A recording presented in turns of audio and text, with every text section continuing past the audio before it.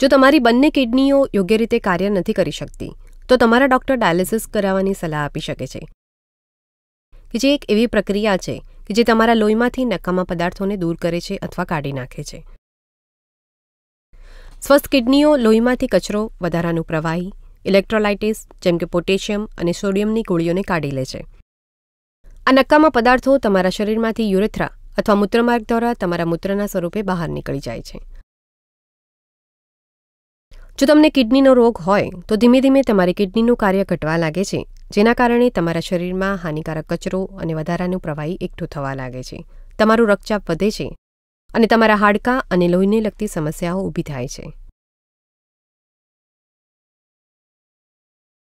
જ્યારે અચાનક તમારી કિડની કાર્ય કરવાનું બંધ કરી દે, એટલે કે એક્યુટ કિડની ફેલ્યોર, ત્યારે તેની સારવાર કરવા માટે અથવા તમારા શરીરમાંથી કોઈ દવાઓ કે ઝેરી પદાર્થોને દૂર કરવા માટે પણ ડાયાલિસિસ કરવામાં આવે છે.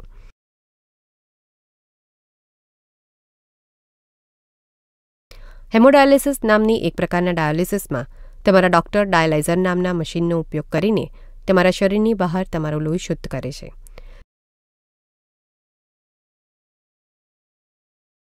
તમારું હેમોડાયાલિસિસ ચાલુ થવાનું હોય તેના અમુક અઠવાડિયા કે મહિનાઓ પહેલાં તમારા ડૉક્ટર તમારા શરીર પર કોઈ એક જગ્યાએ વેસ્ક્યુલર એક્સેસ એટલે કે લોહીની નળી પરનો પ્રવેશ માર્ગ તૈયાર કરે છે. તમારા ડૉક્ટર આર્ટેરી ઓવેનસ ગ્રાફ્ટ એટલે કે કૃત્રિમ નળી વડે ધમની અને નસ વચ્ચે કરેલ જોડાણ અથવા આર્ટેરી ઓવેનસ ફિસ્ચ્યુલા એટલે કે ધમની અને નસ વચ્ચેનું જોડાણ બનાવશે, જેથી તમારા રક્તપ્રવાહમાં પ્રવેશ મેળવી શકાય. જે શરૂ કરવા માટે તેઓ તે ભાગને લોકલ એનેસ્થેશિયા આપીને બહેરું કરી દેશે. આર્ટેરી ઓવેનસ ગ્રાફ્ટ બનાવવા માટે તમારા સર્જન તમારા હાથમાં કોણી અને કાંડા વચ્ચેના ભાગમાં નાનો કાપો મૂકશે અને એક નરમ પ્લાસ્ટિકની નળી કે જેને ગ્રાફ્ટ કહેવાય છે તેને અંદર દાખલ કરશે, જેથી ધમનીને નસ સાથે જોડી શકાય. આર્ટેરી ઓવેનસ ફિસ્ચ્યુલા બનાવવા માટે તમારા સર્જન તમારી ચામડીમાં નાનો કાપો મૂકશે અને મોટી રક્તવાહિની કે જેને ફિસ્ચ્યુલા કહેવાય છે તે બનાવવા માટે ધમનીને નસ સાથે જોડી દેશે.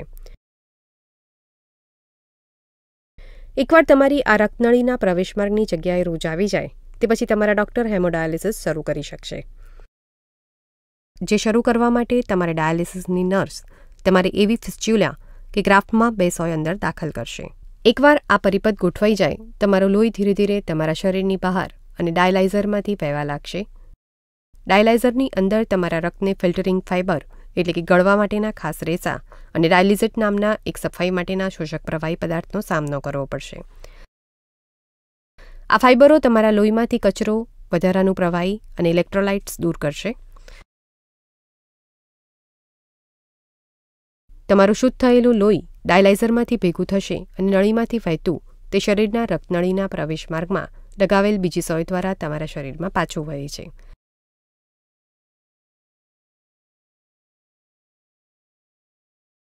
જ્યારે તમારું હેમોડાયાલિસિસનું સત્ર પૂરું થાય છે ત્યારે સોય અને નળીઓને કાઢી લેવામાં આવે છે અને તમે ઘરે જઈ શકો છો.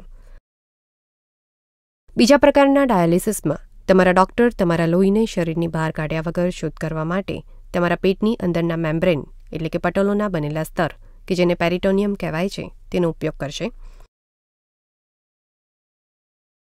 તમારું પેરિટોનિયલ ડાયાલિસિસ શરૂ થાય તે પહેલાં કેથેટર નામની એક નરમ નળીને અંદર રોપવા માટે તમારું એક ઓપરેશન કરવામાં આવશે.